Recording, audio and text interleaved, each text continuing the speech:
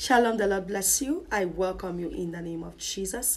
You are welcome to this awesome session. God bless you. Praise the Lord. Hallelujah. My name is Awanga Iris. You're welcome to the atmosphere of possibilities.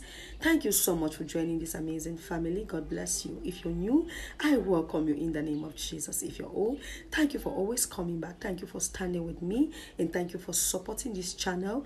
God bless you, and I pray this channel keeps blessing you in the mighty name of Jesus. Amen. Keep being that wonderful woman that you are. Keep being that wonderful man that you are. Keep being that giver. Keep being that giver. Always stand at the side of giving.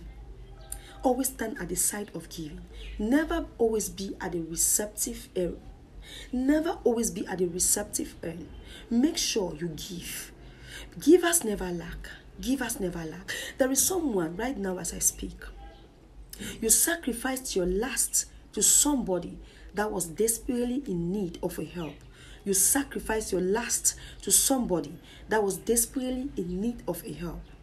Just this alone has unblocked your blessings. God has decided to bless you. As from today, all what you will experience is the blessings of the Lord. God says He's going to be sending you help day by day.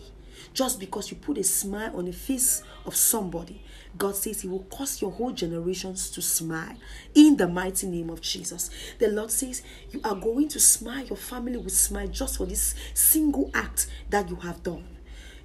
Because of this act of sacrifice. Sometimes people don't give out of plenty. Sometimes people give out of the place of sacrifice. They give not because they actually have.